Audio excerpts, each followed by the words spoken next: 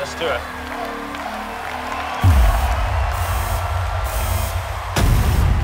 Let the bot battle begin, and here comes Warhead. He's on the attack early. Warhead biting down on that shield. Oh, those teeth on Warhead really locking in. Warhead, oh, he's gonna light the Overlord on fire here. Oh, starting to clamp down on that arm. Warhead's like a dragon with a bone, Kenny.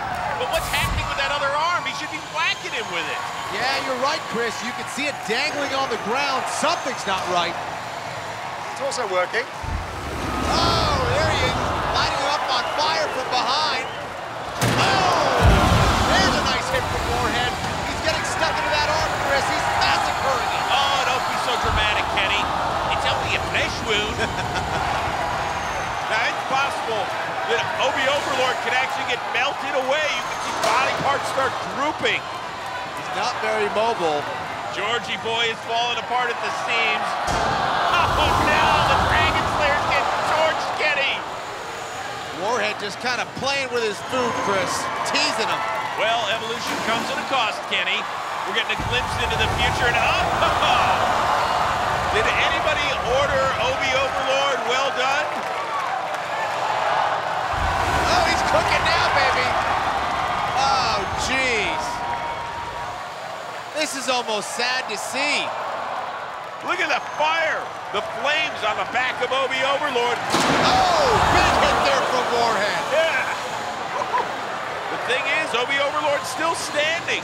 No, it hasn't, but look, it's all toasty. Oh, and it's burning in his back. Here comes Warhead, Kenny. Oh! Georgie boy's down, Kenny. He's getting counted out. Help! I'm falling and I can't get up! Well, Obi Overlord came, Kenny, but you have to say it did not deliver. The beast has slayed the Slayer. It's all over. Give Obi Overlord this.